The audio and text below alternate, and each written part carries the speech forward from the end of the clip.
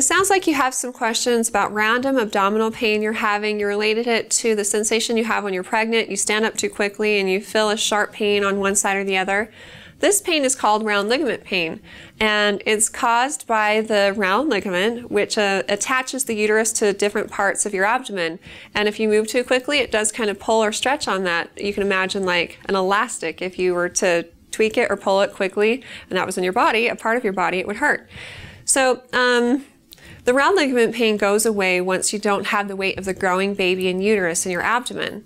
I do recommend bringing the pain that you're experiencing to the attention of your doctor, especially if it's become more persistent, if the episodes are more frequent or the pain is more intense.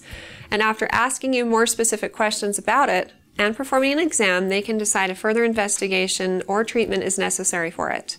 Good luck with everything, and if you have more questions for me in the future, please feel free to ask them on our Facebook page at facebook.com/Intermountain Moms, and recommend us to your friends and family too.